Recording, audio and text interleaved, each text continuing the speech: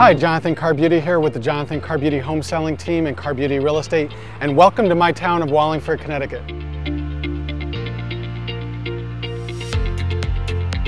Wallingford's a very special town to me since I grew up here. I'm raising a family here, my business is here, and I also think that Wallingford's probably one of the best kept secrets in Connecticut.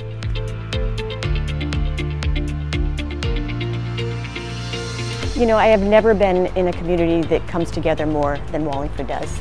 We are probably the largest non-metropolitan chamber in the state, a suburban chamber, and that's because of the people and the businesses that are here. I mean, look around you. It's a beautiful town aesthetically, the walkability factor here, the historical architecture here. It's like a walk in the park walking around the center of Wallingford. It's beautiful.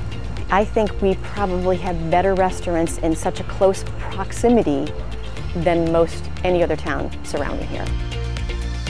Wallingford has a surprising amount of open space available and rural space. Yes, you have a lot of thriving shops and restaurants in the downtown Wallingford area that's very walkable, but when you go to the outskirts of Wallingford, you have everything from vineyards to open space, hiking trails. You have trout fishing that's stocked by the state of Connecticut. My name's Ernie St. Amant. I lived in Wallingford my whole life, so it was great to grow up inside of a typical New England town and everybody knows your name. Public school system here is fabulous. We have a great superintendent. They are constantly coming up with fresh ideas, bringing the latest cutting-edge classes to our town and our high schools. One of the little-known facts about Wallingford is we have one of the most prestigious private high schools in the whole country here, called Choate Rosemary Hall. It's actually larger than most college campuses, but a lot of famous public figures, actors, right down to past presidents and their children attend this high school to this day. Another huge draw to Wallingford is our 69,000 square foot plus public library. You guys haven't seen a public library and the resources that they offer until you've stepped foot in the Wallingford Public Library. Wallingford's drawing a lot of new businesses, right down to mom and pop sandwich shops like The Eatery, independent bakeries like Elisa's Cakery, and we even have brew houses like Front Porch Brewery and Cliffside Brewing, and we even have a hard cider place called New England Cider Company. One of the other surprises here in Wallingford is that we have not one, but we have two vineyards. We have Govea Vineyards, which is on a rolling 120 acres, and we also have a smaller vineyard called Paradise Hills.